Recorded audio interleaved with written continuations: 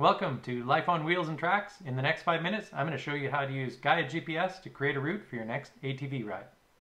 I'm using Gaia GPS Premium, which enables additional layers compared to the free version. Watch for an upcoming video comparing free versus premium account features. For all-terrain vehicle route planning, I use 2 layers. Backroad's Mapbook Canada is my base layer, and satellite Topo from Gaia GPS using Mapbox and OpenStreetMap is overlaid at about 60% opacity. The Backroad Mapbook layer is shown as black lines for roads and trails, and the satellite Topo displays roads, lakes, cut blocks, and orange Topo lines that aren't to be confused with black lines for roads and trails. Zooming in, we can see numerous black lines provided by Backroad Mapbook, but not all are going to pan out. Logging roads in BC are designed for loggers and not for recreational users, and they usually don't connect through to other logging roads.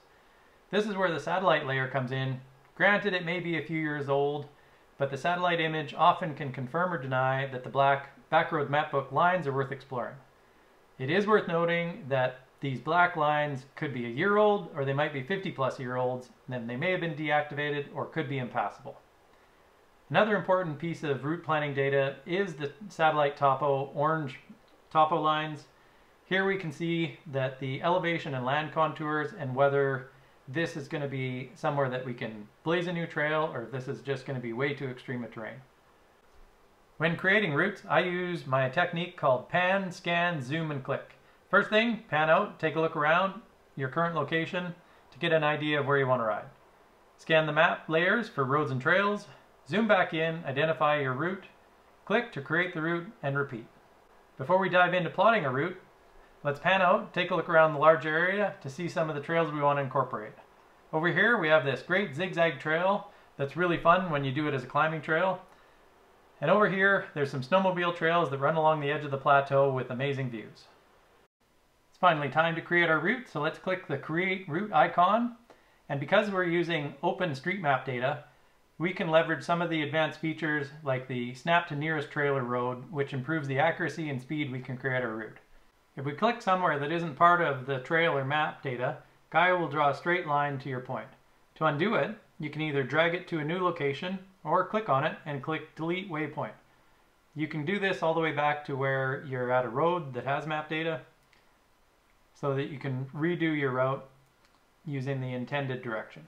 Here we're making some longer legs by clicking on other points using the OpenStreetMap data, and then Gaia is filling in the blanks and picking the appropriate route. Throughout the route creation process, you'll see that I'm panning out, scanning around to see where my next segment of trail is going to be, zooming back in, and then clicking on the next point on the trail to create that route. Every once in a while, especially when using the OpenStreetMap data, Gaia will make an incorrect assumption of where we want to go. So we see that we just redo that segment and then click on the next section of trail and continue on creating the route. When we reach part of the trail that doesn't have the OpenStreetMap data, or when we're just blazing trail, we see that we have to make our own way. So here what we're going to do is we're actually going to do it in smaller steps. Now we don't have to make it 100% accurate. What you want to do is make sure that wherever you see an intersection, so as you're riding along the trail, you don't have to think about it too hard, or it's clear which way you're going to go. So here, it doesn't have to follow the trail exactly. At intersections, it's more critical, but it's just to provide you a quick reference when you're riding so you can see where your next direction is. At this intersection, we're just going to continue on straight instead of taking the right, so we're just going to extend right past it to make our next waypoint. Then at this corner, we don't have any options where we can go off, so we can just quickly click our way around and continue on. We can straight line this section and straight line from here to here, and then we're back to major road, and we're going to have to make a decision which way we're going. So we're going to click and then start going along the road. Now that we've reached the end of the route, it's time to check on some settings.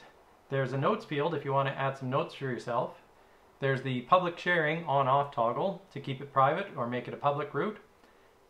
You can name your route and you can assign a color to it.